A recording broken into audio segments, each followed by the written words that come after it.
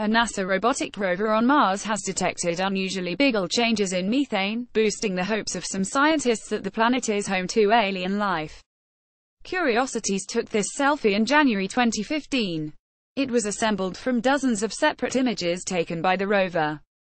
Image credit NASA. Caltech's Curiosity, formerly known as Mars Science Laboratory, found the gases more abundant in the atmosphere during late summer at its site in the Martian northern hemisphere. Plumes of methane have previously been detected on Mars by telescopes on Earth. Their origin sparked a debate among scientists because the gas can be produced by rocks as well as microbes.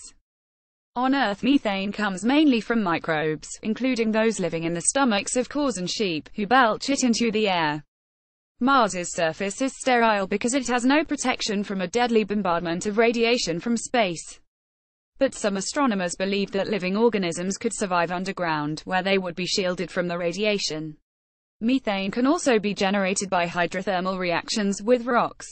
However, the scientists are puzzled because the amount detected increases more than they would expect from such processes.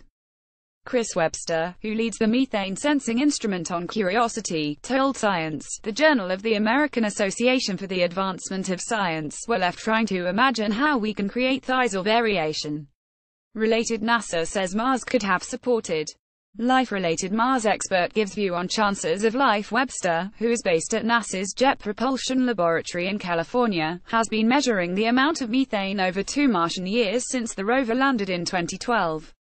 A Martian year lasts about 2 Earth years. He said the increase in the amount of methane in late summer was 3 times larger than a geological mechanism could explain.